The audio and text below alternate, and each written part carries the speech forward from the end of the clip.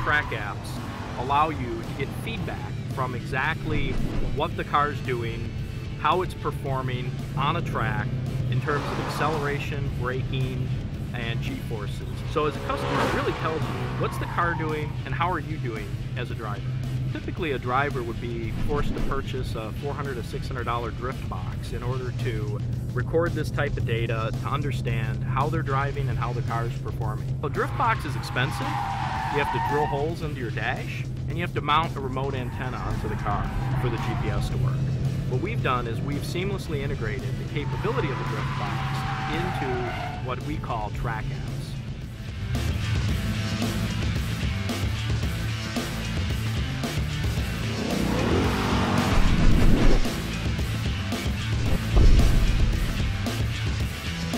Acceleration timer basically allows you to determine how fast does it take to get from point A to point B. And so what the acceleration timer allows you to do is 0 to 60, 0 to 100, quarter mile and eighth mile times. It'll measure how long did it take and how fast were you going. We added a drag racing Christmas tree in order to indicate to the driver when is it time to go. We could have just said ready, set, go, but instead we added a piece of eye candy that is identical to what you'll see at any drag strip. What it tells you is yellow, yellow, yellow, green. And that allows you to know when is it time to hit the gas and do your 0 to 60 time.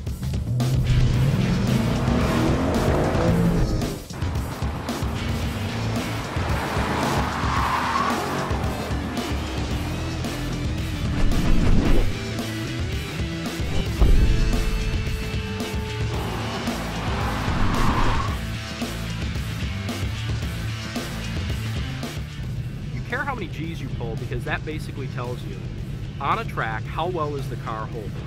You know, is it sliding off the track or is it holding to the track and allowing you to run better lap times? So the key graphic in the middle of the accelerometer is the bullseye. What the bullseye really tells you is how far off of a set position are you. In other words, how far to the left, the right, before or aft are you pulling? So when you do a heavy acceleration, your goal is to make that dot go down as far as possible. And when you do a hard turn, you'll send the dot spiraling across the screen.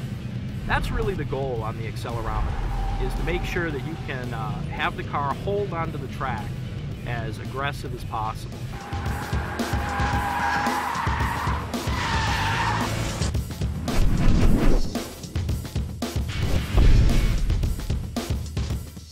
The braking allows you to measure braking distances and braking time.